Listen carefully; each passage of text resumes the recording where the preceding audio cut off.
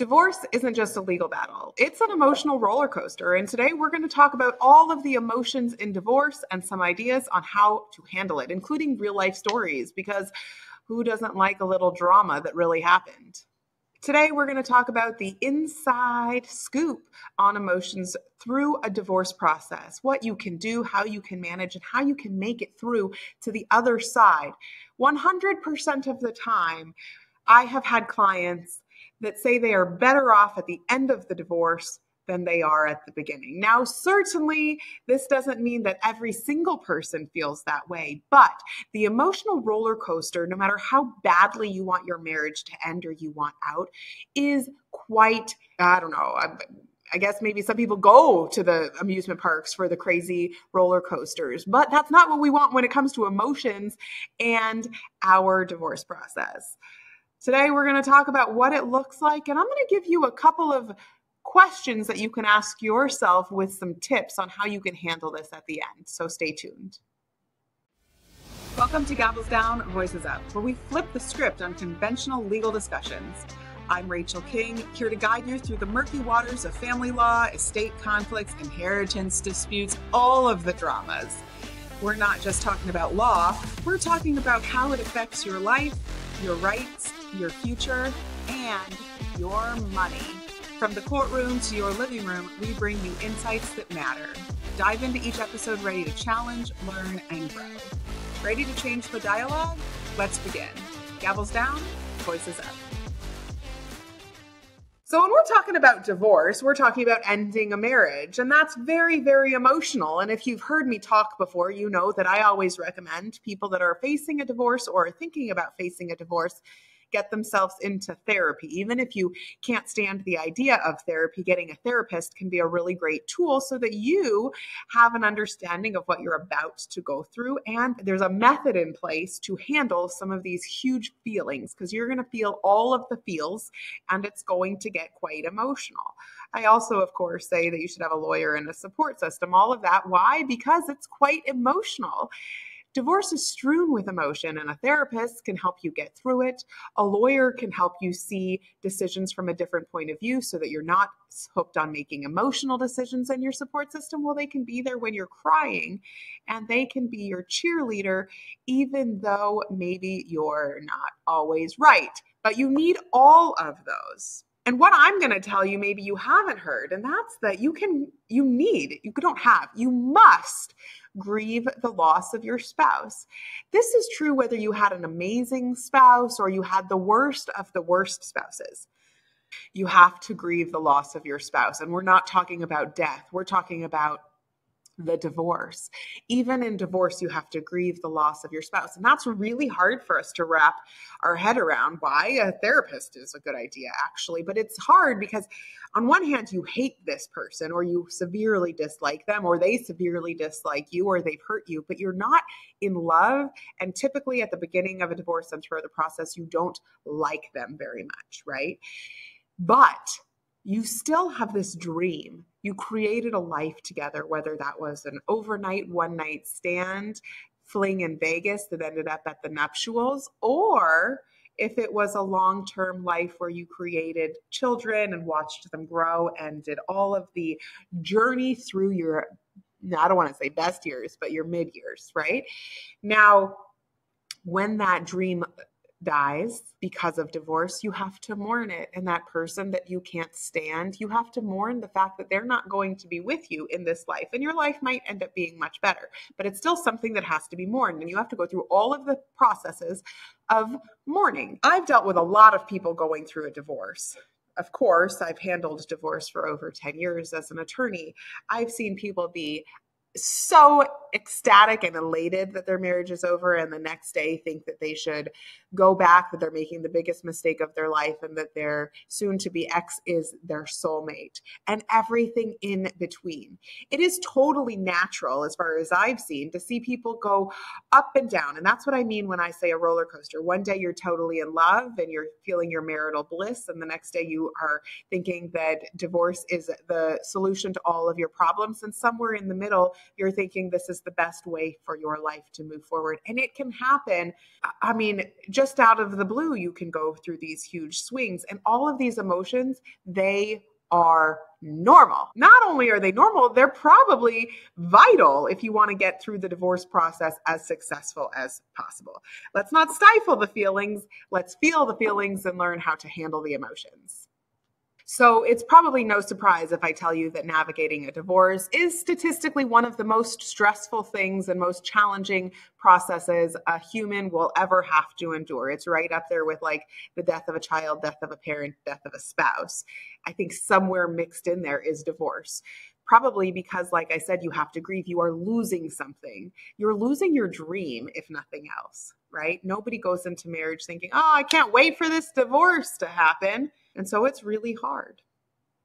So outside of the three things that I tell everybody they should have, a therapist, a lawyer, and a support system, let's talk about some of the other things that you can do to manage this roller coaster of emotions. One, mindfulness and meditation. I know maybe you're thinking, oh, that's so granola and hippie. Okay, but give it a shot. Don't think of it as mindfulness or meditation. Think of it as taking a moment for yourself to reflect on what you're feeling. Let all of that come up. Maybe you don't, or you can't think about what's going to happen or the devastation and ruin financially that you are going through, or how you really miss having somebody sleep next to you in front of your kids. Maybe you can't go over all of that while your children are present because it causes you to cry. So take a moment, meditate, be mindful, and allow yourself to feel those things, to think about those things by yourself and give yourself the freedom to do so. It will help you. And all of this is really important because the better you can handle your emotions through the divorce, the better you are going to be able to process all of your feelings, make more beneficial decisions for yourself, and at the end of it, feel as good about your divorce situation and the next steps of your life as possible. Okay, so let's talk about mindfulness and meditation. Real life story time. So Jan, she was a 45-year-old teacher going through a divorce of a 20-year marriage. She had a huge amount of anxiety, sleepless nights, all of this going through her mind, replaying every single conversation, every life decision, thinking about what was going to happen, where was she going to sleep, how was she going to pay the bills, was support going to come in where she thought. She was thinking about all of it day and night. She didn't have a history of diagnosed anxiety or illness, but it definitely developed through the divorce process, and it was starting to interfere with her life. She wasn't sleeping, and we all know that if you don't get enough sleep, you don't perform as well. Everything is going to become a mess. She wasn't able to be the mom that she wanted to be. She wasn't able to be the ex-wife that she wanted to be. It was affecting her work, her life, her friends, every single thing. She just couldn't focus because she was so in her head and suffering from anxiety. She learned about mindfulness through a podcast. Maybe you're learning about mindfulness from this podcast. I actually learned about mindfulness for the first time through the Nike Run Club app, and it was Andy Pettycombe, I think is his name, and I truly love him, but I learned about mindfulness that way. So, hey, me and Jane, we've got something in common. We both learned about mindfulness through a podcast, and she decided to give it a try because, quite frankly, maybe she'd heard about it before, but when she finally got the words in her head from the podcast, it was really at a point where she was at her wit's end and she was ready to try something new, because previously she kind of chalked up mindfulness and meditation to all that hippie nonsense also. She really needed something that was going to slow her thoughts. And that's what the discussion of mindfulness was all about. So it resonated with her and she thought, oh my gosh, I'll give anything a try at this point. And so she did. She started with just 5 minutes a day. I think she told me that she downloaded an app, a free app, where she had to do very short amounts of time. She didn't think that she was going to have enough time in her life to implement. So she started with 5 minutes of deep breathing exercises every single morning when she woke up, before she even went in and got the kids. And on the days that she didn't have to wake up and get her kids ready for school, she said she still did it. Now I got this handy dandy Garmin, and I actually noticed one day that it has a 5 or 10 or 15, I can't remember what, minute deep breathing activity on it too. So I can just click through here if I want to. There's so many ways to find deep breathing activities that can really help with mindfulness. I'm really happy that Jane was able to do this. One of the apps, Headspace, I think that's Andy Puttycomb's podcast. And I really like him. So Headspace, really great podcast and app if you are interested in learning how to get into mindfulness. In any event, Jane started doing this regularly, and she told me that after just a few days, I think it was less than a week, she really found that her anxiety was going down. She had her first full night of sleep. I think she told me that her first full night of uninterrupted sleep was like 5 hours or something. So good start, but you can imagine if that was uninterrupted, what it was before this. She really was able to be present with her children when she had them, and she had gone from having them full-time in her house to now having a shared custody schedule. So she really wanted to be present when she had her children. She was also able to make better decisions in her divorce. Every time we would talk and we would meet, we would go over what she wanted. We'd revisit her goals. We'd relook at what was going on and how this journey was going to unfold. We'd also discuss the legal process and where that was. And I noticed that after a few weeks of taking this time and doing mindful breathing and taking some meditative moments for herself, she was able to make really hard decisions in a much more confident way. At the end of her divorce, she told me she was still doing it. I think she was up to something like 30 minutes, and she had found so much peace. Even though the divorce and the custody and the financials were not playing out as she envisioned in her head, and life might have been a little bit harder than, or maybe even quite a bit harder than she was expecting, she was able to find peace and joy in herself right then and love her life that she was living. And so, Jane, hats off to you. I love you. You're a doll, and great job. I still do yoga too. I don't do Headspace anymore, but I hope you are, Jane. Another thing that can be done, we're going to look at another way. If mindfulness and meditation is not your thing, then physical activity. And anybody that knows me knows that I'm a big fan of physical activity. I go running 3 to 5 times per week. I love yoga. If you ask my kids, what does mom say about what's the cure-all from mom? They'll say running and yoga. Mom always says go running and do yoga and it'll solve all your problems. I don't know that it will solve all your problems, but I am a big believer in running and yoga. So talked about mindfulness. Some might say that yoga falls under mindfulness and meditation, physical activity. Now, though I do these, I'm not saying this is my list, right? This is a list of things that I've learned practicing family law and talking to other experts in the industry. But interestingly, I'm happy to say that so far I can check off 2. So physical activity.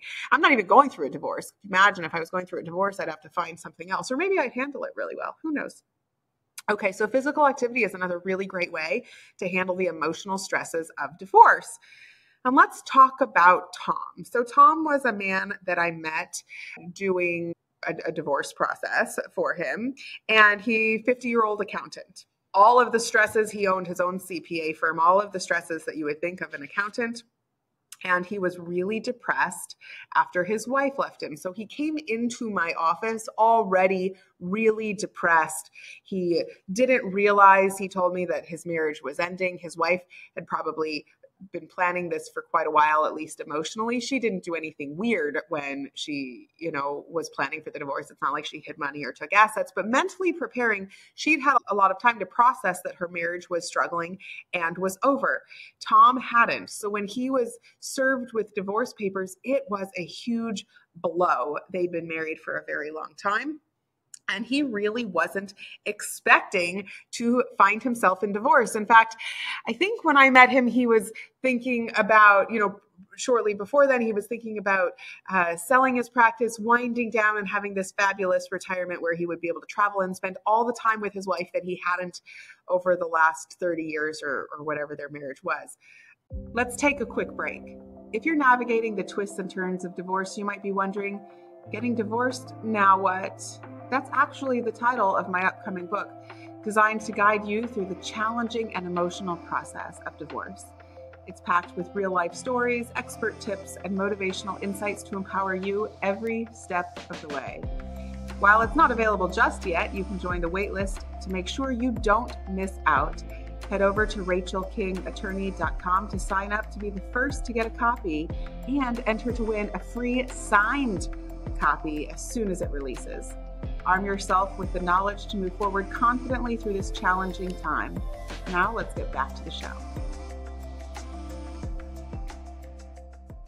Problem was, all that time that he'd been spending at work had allowed or caused or been one of the factors in the downfall of the marriage. Nonetheless, Tom didn't see it coming when it happened. He was so lonely, he couldn't even get himself out of bed. I remember one time he told me that he hadn't eaten for 2 days because he just couldn't figure out how to get himself out of bed. He knew he needed to eat.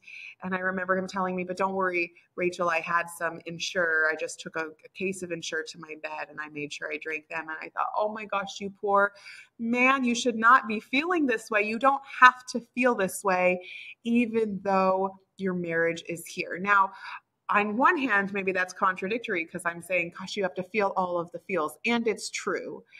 Feel all of the feels. Allow yourself to feel all of the feels. But sometimes putting in these techniques, the mindfulness, the physical activity, and journaling, that's another one we're going to talk about, can really help you feel the feels and move on.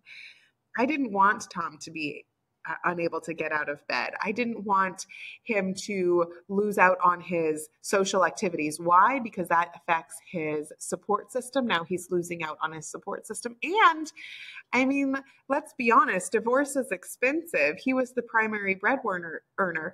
We can't have his financial situation falling apart when he's very likely to be ordered to pay support. So we need to get his butt back to work. Anyway, he came into my office one day, and I think it was one of the days where I hadn't showered before coming in. I'd gone for a run and I was running a little bit late. So I came in and he asked me what I was doing. And I said, I apologized. I said, I'm so sorry. I'm training for an ultra marathon and I didn't have time to shower. And he was like, oh my gosh, he was very interested in this. Fortunately, he didn't hold it against me that I was in sweaty running clothes. Then he was asking me all these questions. I think I brought up Nike Run Club because I talk about it all the time. If you tell me you're about to get into running or you're running, I will say it's a free app. Go check it out. It's fantastic. So I think I said something like that. Well, the next thing I know, I see Tom posting on social media, all of these Facebook groups, and on his wall that he is starting running intervals, a Couch to 5K program, and he's really loving it. Before this, I had a hard time getting him in my office or on the phone to talk about his divorce process. I had a hard time having him agree to anything or even discuss potential options or issues within the divorce. After this, I didn't have to beg him for information. He started running and getting physical, and he was able to be proactive in divorce. Not only did that help me quite a bit as his divorce attorney, it helped him, I think, really take control of a situation that he felt totally out of control in. So jogging was his thing. I think he ended up doing a marathon in like a year and a half. It was fantastic. And I always love a fellow runner. So Tom, I was so happy when you completed that marathon. It was great.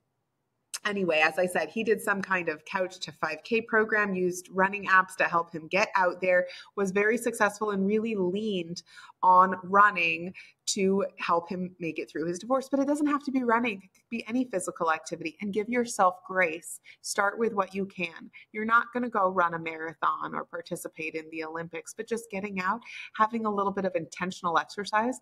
I'll give you a hint. That's what my therapist told me once. She was like, why don't you just focus on 10 minutes of intentional exercise per day, 3 times a week? I said, what in the world is intentional exercise? And she said, well, if your activity with your family is to hang out at the pool and you go swimming with your kids for the activity, that's not intentional exercise. That was your daily activity. If you do a hike, same thing. You guys are going to the beach and you're going to do a hike. That's your activity for the day. That's not intentional exercise. She said, so pick 10 minutes 3 times a week to do something intentional just for exercise.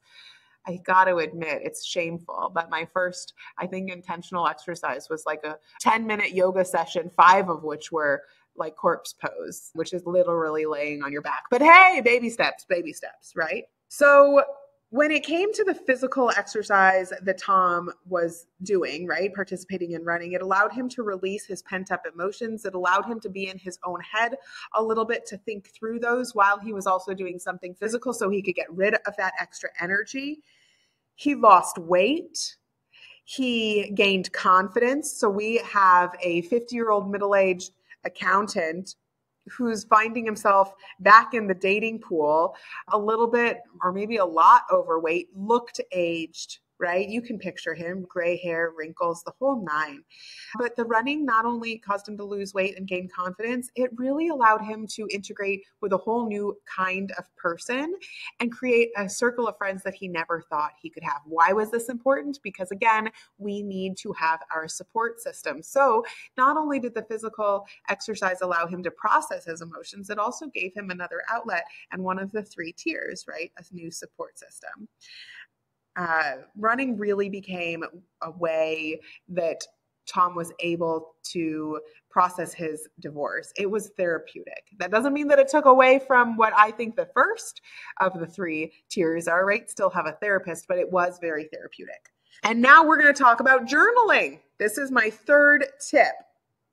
And we're going to use a real life example. And I have to say, I do the mindfulness and I do the physical activity. I have just never been able to get into journaling, but it is so beneficial. I hear from so many people. So just because I don't do it doesn't mean we're not going to talk about it. We're going to talk about it because it is one of the top 3 ways that can help you handle your emotions through the divorce process. And interestingly, I've had quite a few clients come back and say that they revisited their journals from the beginning of the divorce and they're just shocked about how far they've come. They love seeing it and they really feel sorry and for the human that they were before. They're able to look at it and be like, oh my gosh, look at that person and how much they were hurting, and look at my person now and how well I'm doing. So we're going to talk about journaling.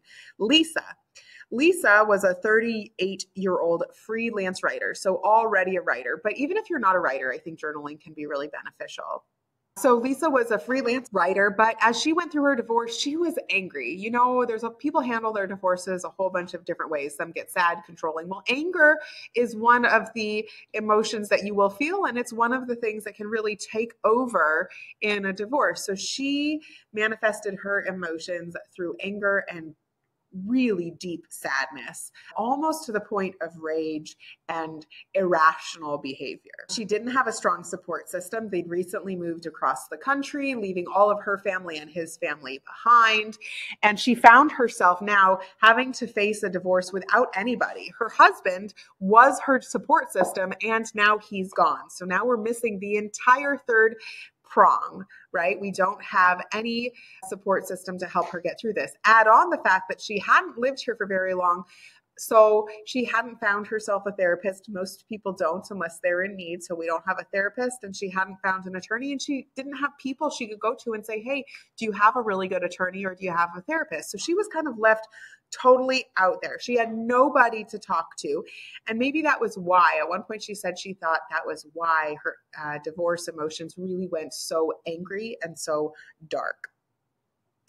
One day, you swipe on your phone and you get all of these algorithm articles. I will say that your phone is listening to you, though I don't know if it actually is. But in any event, Lisa got an article that was on her algorithm on her phone that talked about journaling. And that was her first real introduction to the benefits of journaling. Of course, as a writer, she knew how to write, but she was really focused on that as a career. She hadn't really explored journaling as a way to handle her own life and her own situations and also have it become therapeutic.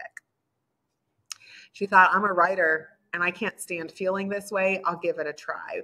What better way to learn how to handle your emotions than channeling something that you already do and have it be beneficial? So I think that's what attracted Lisa to journaling. She started journaling every night. She said she didn't really have time to journal in the mornings. She was one of those people that took a really long time to wake up, and she liked her mornings to just be coffee with heavy eyes. So no worries. She told me that she liked to journal every night, and she would pour out her whole feelings. Her journal, once she shared a page with me, and it really read train of thought. I don't think that it had punctuation. I don't remember any punctuation. And you know how when you're thinking, if you ever think through your train of thought, you just jump from topic to topic. Sometimes you don't ever even complete the thoughts. That was how her journal was. It was quite interesting. And actually, I think I went back and tried to do it one time, and I was so in my head, all I could think about was how I was doing train of thought writing. And I'm like, am I supposed to write train of thought down? It was weird. Not what I could do, right? Journaling's not my thing, but she really liked it and it was really helpful. Like I said, she poured out all of her feelings. She used the journaling space to write down how she was feeling and what was going on. And she was one of the people that went back and read her journal. And I think it was really helpful to have her look at how much she'd grown through the divorce process because she was so angry. She was so angry at the beginning. And then at the end, she loved the life that she'd created. She was able to make up with her ex, not to get remarried, but to continue to be friends. They actually found that they were really, really good friends, but not really good partners. And so she was able to find peace and clarity. And I think she really enjoyed watching that unfold in her journals. I wonder sometimes if she's going to ever turn her journals into a book or into a movie. Lisa, you should. I would totally read it. Journaling ultimately helped her gain clarity on her emotions. It helped her identify her patterns of behavior. So she did tell me once that she noticed that when there would be certain trigger words and that would cause her to get angry. And she found out some of these things through her journaling. There were certain hot topics in the divorce process that would just cause her to kind of lose it. And it was through her journaling she identified that. And then we ended up realizing that that was one of her deal breakers. And in a divorce, you always need to find your deal breakers. So they were such hot ticket items that as I was helping her with her divorce, I said, oh, that is going to be a deal breaker for you. It is so important to you. It invokes such huge emotion and takes you kind of out there. First, process that. But second, let's not give it up. Let's have that be your deal breaker. You can't have everything be a deal breaker, but we were able to identify her deal breakers, which helped her ultimately reach a resolution because she knew that she was going to get the most important thing to her. Again, over time, she became less angry. I'm not sure if she's still journaling, though. I know she's still a writer, so she probably is. And then maybe, like I said, who knows? Maybe she's going to turn her journaling experience through her divorce into a book. I think a lot of us would benefit from something like that, an insider's point of view. In any event, as you go through your divorce or as you watch somebody go through a divorce, realize that the emotions, they're natural. These up and down roller coaster, totally supposed to happen. In fact, the people that are appearing to be even keeled through the divorce process probably aren't processing it, and it's going to happen at some point in the future. Allow yourself to feel the feels. If you're not liking what is going on, maybe you're overly stressed, incredibly anxious, sleepless nights, angry, depressed, sad, all of that, try one of these things. Take some moments to be mindful or meditate. See if you can add a little physical activity or try journaling. You don't have to do all of them, so don't put so much pressure on you. Just give it a try. If it comes naturally and it seems to help, then maybe continue to do it. Because ultimately, the goal is to become a better person through the divorce process and at the end of it to feel better than you did at the beginning. So whether you're Jane, Tom, or Lisa, here are some questions that you can ask yourself to determine whether you are emotionally fragile in a divorce. Again, that's okay. It's okay to be emotionally fragile. You will be at some point. But once you determine that you are, maybe it's time to put in place some of these tips. One of the questions that I always tell clients to ask, do you feel overwhelmed by emotions more often than not? And are you struggling to manage your day-to-day responsibilities? For example, you can't really get out of bed to take your kids to school, or you're having a really hard time remembering to make dinner or to make that doctor's appointment. If you're having a hard time with your responsibilities, it might be time to reevaluate how you're handling your emotions. 2, are you finding it difficult to enjoy activities that you once found fulfilling or relaxing? Probably you're going through a divorce. Some of the things that you did before you simply can't do because you can't afford them, or they bring back memories, or whatever the case may be. So if the answer is yes to this and you're in a divorce, that's okay. It's just time to try and figure out what can be done to help you manage those feelings and find joy again. Do you frequently feel isolated or disconnected from others, even when you're around people? Probably yes, if you're going through a divorce. But finding an emotional support system, getting a therapist, understanding the law, and really taking the time for yourself to process your emotions can help you find the support system and feel that you are not alone. Because being alone through a divorce process is going to make it horrendous. It's going to take an already bad situation and make you feel even worse about it. When you're trying to redirect your activities, so I get some people that say, well, they get so upset in the moment, especially in court, right? And I have to nudge them and tell them, shut up. Here are some things that I like to tell my clients to do. Deep breathe. Take a moment to take a couple of deep breaths. Count your breaths, inhales or exhales. I'm a big fan of breathing. I tell my kids to do it too. Count in for 3, count out for 3 or 5 or whatever the case is. Deep breathing will calm your nervous system and take you out of the moment. If you're focused on your breathing, you're not focused on the outside stimulant. Do some kind of grounding exercise. Remember, we're talking physical activity. So maybe you need to focus on your feet touching the ground, right? If you don't have an opportunity to go for a run or go for a walk or do something physical, just focus on your feet touching the ground. Put your hand on the table if you're in court and focus on the hand touching the table. You want to ground yourself. And again, focus on something else instead of the outside stimulus. And maybe draw. Do something creative. Again, when I'm in the courtroom with people, I tell them to doodle. If you can't help but doing the sighs and the emotional responses, or you're getting too heated in what you're hearing, draw a picture. It's okay. Until next time, my name's Rachel King. I hope some of this helped you figure out how to get through your divorce, because ultimately, once you get through your divorce, you get to move on. Until next time, Gavels Down, Voices Up. That wraps up another episode of Gavels Down, Voices Up.